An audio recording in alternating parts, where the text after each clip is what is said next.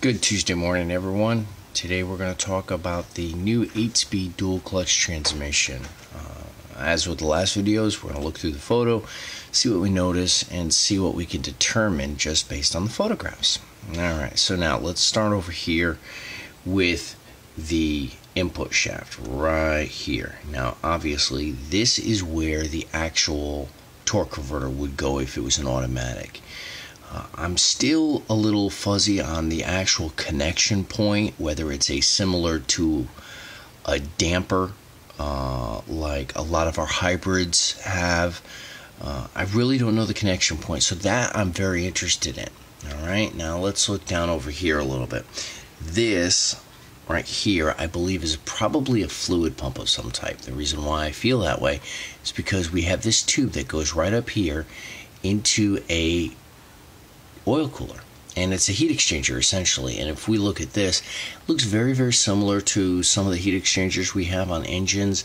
Obviously LT1, LT4, a previous LS9, we've had those, and they all look the same. Stacked heat exchanger with some type of coolant in and out of the actual exchanger. And now look more toward the back, we can definitely see that this is an output shaft. Now this 6-bolt mounting flange is very similar to what we use on transfer cases for rear propeller shafts. I think they're definitely using some type of 6-bolt axle shaft or half shaft, as it were, to the rear wheels. And it makes sense that the differential is right there, obviously for positioning. Now you can see an access cover here, and right back here, I believe this is our mounting point where it goes to a subframe of some type with a possibly a rubber mount, something along those lines. Now, one thing I did notice is the length. If you look at the actual length of the transmission, it's pretty long. But here's something to think about here. Let's take a look at the Tremec T9070. Now this is another dual clutch transmission. The reason why I'm bringing this up is I wanted to show you some of the insides.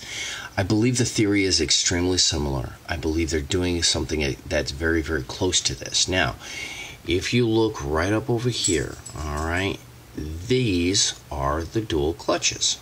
Right there. You have one clutch, which is right here. Then you have a second clutch, which is right here. Now, right in this area here, that looks to be a fluid control solenoid of some type.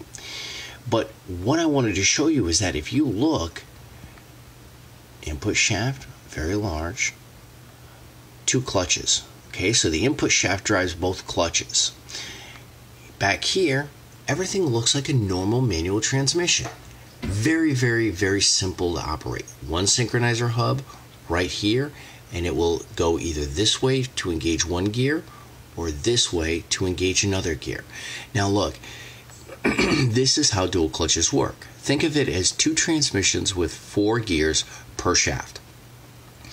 Now this one is an actual 7-speed, but the principle still remains the same. And I think what we're going to find is that the way the programming is for this unit, they were talking at the reveal about shift timing. So if you have one clutch here, let's say this clutch is for first gear, right? If you have one clutch that's full on and you're accelerating, if you start to bring the second clutch on as this is releasing, that creates faster shift times. So this one goes off as this one comes on to your next gear. See, that's the principle behind dual clutch, and that's the reason why it works so well.